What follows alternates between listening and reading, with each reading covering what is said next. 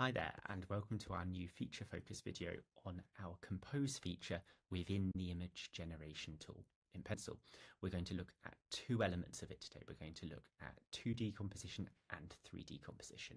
So we're going to launch right into image generation to look at 2D composition first. What we're going to do is we're going to open up the tool, we're going to select generate image, and then we're going to choose our model right away. I'm going to use stable diffusion in this example, but feel free to try it out with a few options. We've got a canvas and we've got relighting. I'm going to set my relighting pretty high so that my packshot gets integrated well. I'm adding one of Pencil's sample packshots, but you can of course add your own packshots from your asset library. I've positioned that in the canvas, and then I'm going to prompt about the scene I want this asset in. And I'm using the term asset rather than glass of beer so that the model doesn't inadvertently generate me extra glasses of beer. I'm going to set my number of variations. Here I could also change my aspect ratio.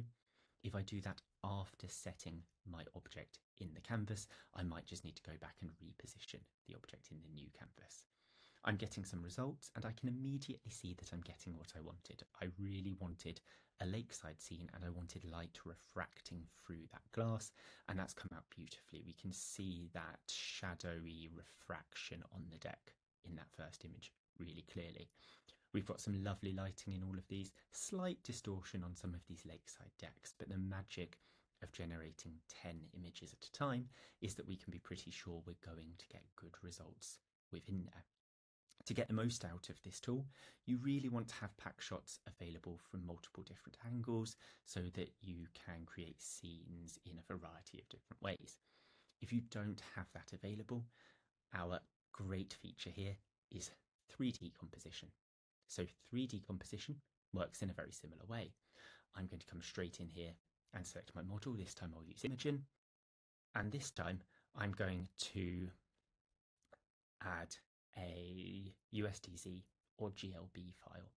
Here I'm going with a skating shoe, like a skate sneaker.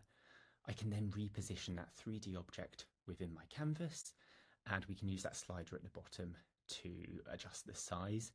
I'm going to set my relighting pretty high again because I want really good integration. And then we've added some advanced 3D settings, including HDR presets.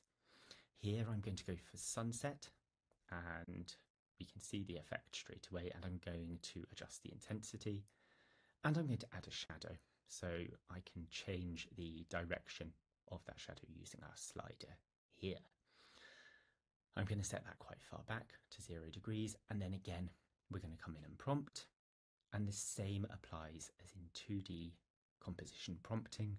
I'm going to refer to the object as asset.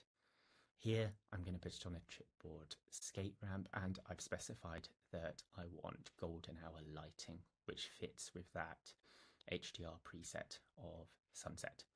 I'm going to do 10 variations. Again, I'm keeping this as 1:1, but you can adjust that aspect ratio and reposition within your canvas accordingly. And we'll see the results that we get out of this. That has come out beautifully to start with. These results are coming through ever so slightly slower than the 2D compositions, but I'm getting a really good sense that I've got good results here. We'll just wait for these last couple to come through, and then we'll take a look at all of them. There we go. So we've got really good lighting effects. The integration of that asset into the scenes has come out really, really effectively. As with the 2D compositions, there's a couple where there's some weird results coming out. Playing around with the model that you choose could really help. But again, generating 10 at a time, we've got some really good outputs here. So best way to learn this, as ever, is to get into the tool and give it a go, and happy generating. Thank you.